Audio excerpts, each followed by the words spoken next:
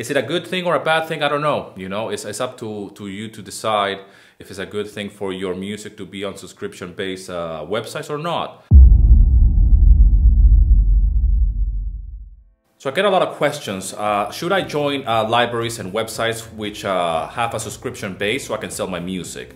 Now this is an argument usually arises from this kind of like topics, because there are some people that believe it's a bad thing and devalues music because it's based on the notion that just because the customer is paying for a monthly fee or an annual fee, you are devaluating your music and they can download it for a fixed price. And the other says that there is no problem at all with that. You might as well sell your music one way or another.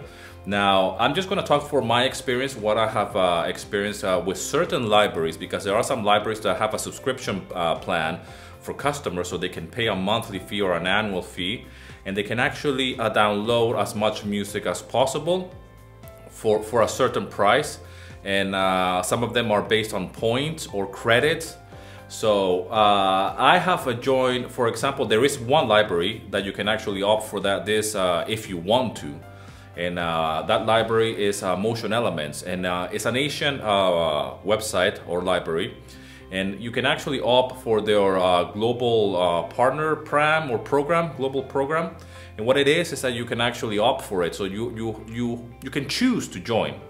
Okay, and I have got payments, funny enough, because they have downloaded my music, so I can choose to actually sell my music both to people that are, or customers that are not subscribed, and for people who happen to be subscribed and they might have like a corporate account. Okay, and I have got payments. They pay quarterly. This is the model, and you know, unless you have been living under a rock for the last few years, everything pretty much these days is a subscription based, and music or royalty-free music is no exception.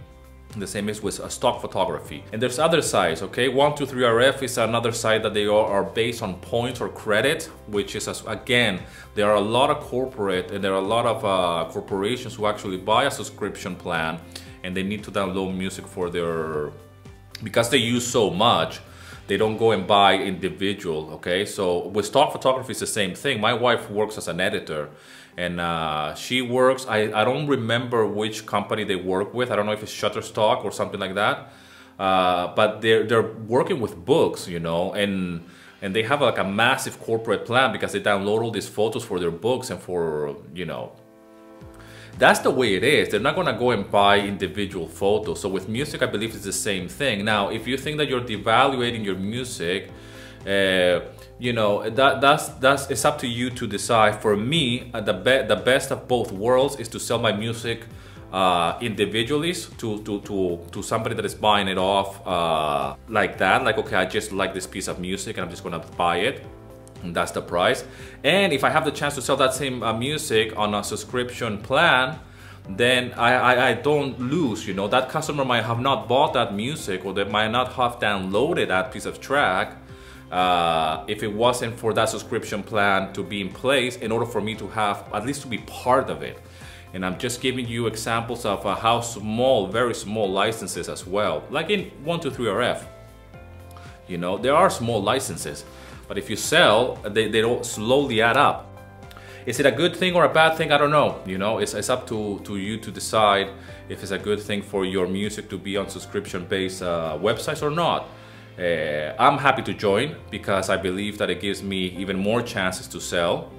And like I said, I want I don't want to choose one or the other. I want both and more. Okay. So, you know, leave in the comment section, man, what's your take on subscription-based websites?